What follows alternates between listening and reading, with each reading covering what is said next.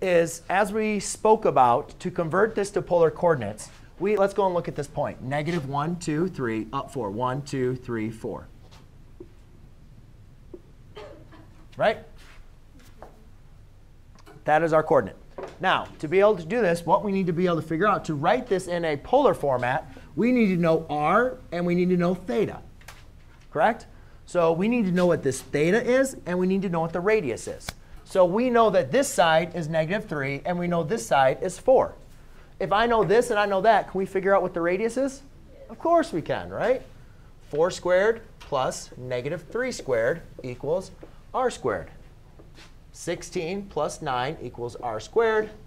25 equals r squared. R equals 5. Cool. So now I know that's 5. Now I just need to figure out what is theta. Well, guys, if we know these two sides, can we figure out what theta is? Of course we can. Theta tangent of my angle theta equals opposite over adjacent, 4 over negative 3. Nothing that we're going over is anything that we haven't discussed before. All we're trying to do, convert from rectangular to polar, is finding the radius and the theta. Now, it does get a little confusing for this problem, because when we go and figure this out, we have to use the inverse tangent.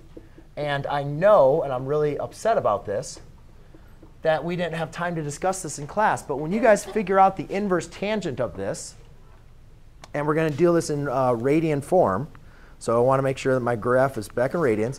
When I do inverse tangent of 4 divided by negative 3, I get negative 0.29.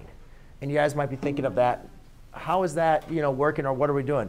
If you guys remember, when we take the inverse, and just hold on if I go over. Just remember, when we take the inverse of tangent, the inverse of tangent had to be within negative pi halves and pi halves. So my angle is like giving this value down here. So I need to figure out this theta. So what I'm going to do is I'm just simply going to add that to pi.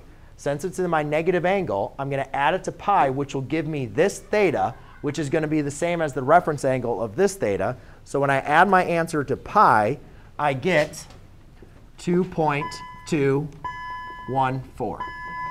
Hold on. And that is going to be my angle and my radius for my